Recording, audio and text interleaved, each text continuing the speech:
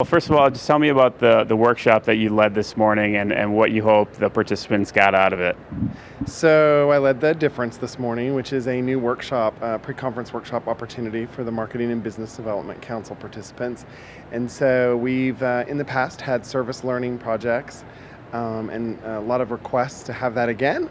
And so we did it this time as a service learning project, and it's a new version, a little updated, a little freshened up version. And so we built 14 bicycles for Boys and Girls Club, but we built it around a leadership exercise, around leadership styles, and paired people together by those different leadership styles, and then kind of debriefed how they worked in those different leadership styles inside of their groups, and then debriefed the project itself. And so then the kids will come on Saturday and get the bicycles, and that'll be part of our closing ceremonies. So, and what does it mean for these kids from the Boys and Girls Club to get a brand new bike? What does that mean to them? Yeah, so the Boys and Girls Club, the local one that we're dealing with here in San Antonio, they have a year-long program. The kids enroll in that program. The cost of it's about $700 a year.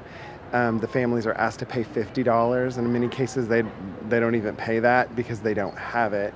And so in the case of these 14 bicycles, these would be kids who would otherwise just not even have them. And so we're dealing with a socioeconomic level that doesn't afford that as a luxury for their kids, and that is not under the Christmas tree on Christmas morning for those kids. And so it's a really great opportunity to give back to the community. And Boys and Girls Club does do financial literacy education, and they do all kinds of learning and health learning, and help kids study and give them recreation and safe places to play. And so just a really great give back to the community around a learning around leadership style. So really cool. And I also wanted to ask you a question about this conference. So how awesome is this conference for marketers to come and network and just kind of be in their element with other credit union people? So it's such a great opportunity for marketers and business developers, because you have the vendors that and the supporters of the industry, right, that you deal with all the time, who have a passion for credit unions and for the movement. So you get to connect with them. You get to connect with the best and the brightest of credit unions. We have Diamond Award winners here. We have Marketing and Professional of the Years, Business Development Professional of the Years, Hall of Fame winners. So you get to mix and mingle in a crowd of 500 people who are up to the same game you are in this, in this amazing movement. And so you really get to connect with some amazing people. It's a an opportunity to re-energize yourself. I always learn something new. I always have an opportunity I have a good hearty laugh every year about something.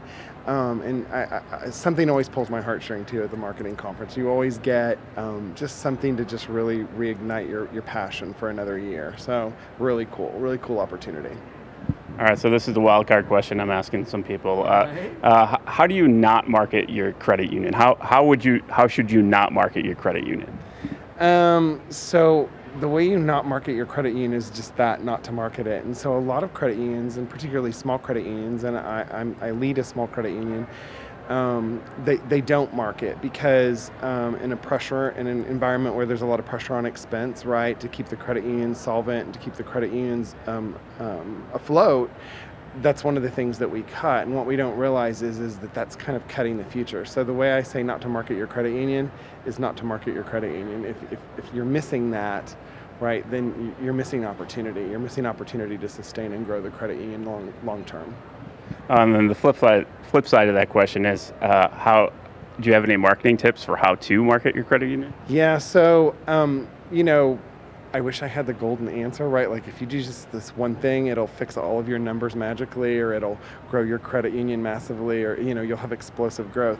And the real reality is that answer to that question is as unique as every credit union itself. So what one credit union needs, another credit union, that might not work for them, right? It may not work for their segmentation. It might not work in the regional area where they're at. It just may not.